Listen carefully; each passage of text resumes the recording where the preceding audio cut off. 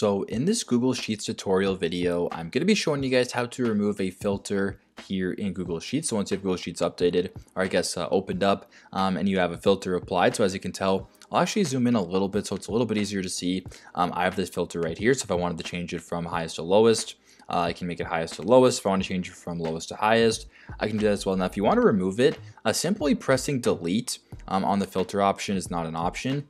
You can also, what you can do, first option is you can press, if you're on a Mac, Control and press here on this right here. Then on this option right here, you can go down to where it says remove filter, and you can press remove filter that way.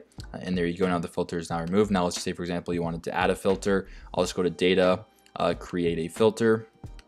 And there you go. If you want to remove it, all you have to do is go to where it says data right here, go to where it says remove filter, and simply just press remove filter. And now the filter is once again removed. So that is how you guys can remove a filter here in Google Sheets. I hope this video helps.